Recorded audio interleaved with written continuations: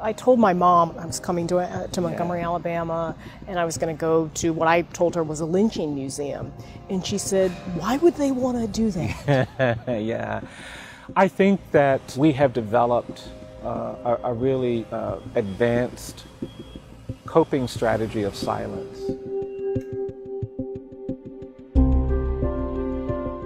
This is the National Memorial for Peace and Justice in Montgomery, Alabama, a site dedicated to the more than 4,000 victims of lynching in America.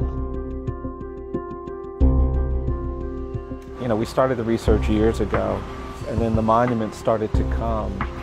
And when they arrived, I think the thing that completely blew me away, that I hadn't just thought about before, was sort of seeing these names. He is Brian Stevenson, a lawyer who founded the Equal Justice Initiative, or EJI, an organization with a long and powerful record of getting more than 100 people off of death row, of fighting for juveniles with life sentences, and of winning cases that went as high as the Supreme Court. Even in the names, you see stories like this is an entire family that's killed in Tatnall County, Georgia. And those stories are everywhere. Elizabeth Lawrence lynched in Birmingham, 1933. School teacher coming home, she was walking and a bunch of white kids started throwing stones at her. And like any good teacher, she said to these kids, don't throw stones at people. They went home and told their parents that they had been chastised by a black woman. The parents were outraged. They organized a mob. They went to her home and they lynched her.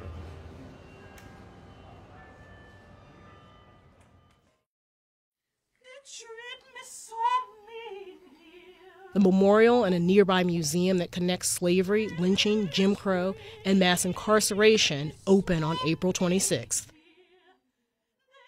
And some people might find it difficult to make the connection between slavery and mass incarceration. Might be a difficult leap for some people.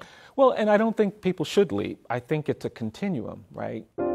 This picture gives insight on why we're talking about this. Southern prisons made incarcerated people pick cotton into the 80s and early 1990s. And that's where that language in the in the 13th Amendment that prohibits slavery except for people convicted of crimes becomes so relevant. This isn't an accident. Right. It's funny, I'm starting to sound like the people who raised me.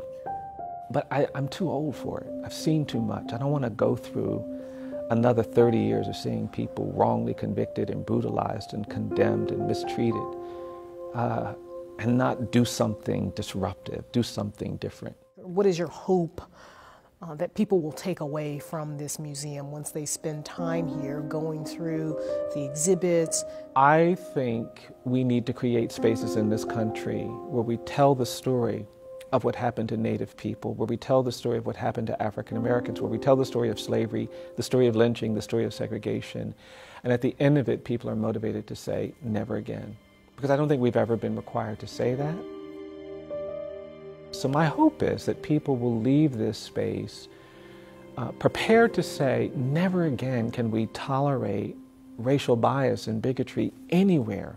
And I think if we create a consciousness like that, we can begin to expect more from our institutions, from our schools, from our system, our court system, from our elected leaders than we expect right now. We don't expect as much as we should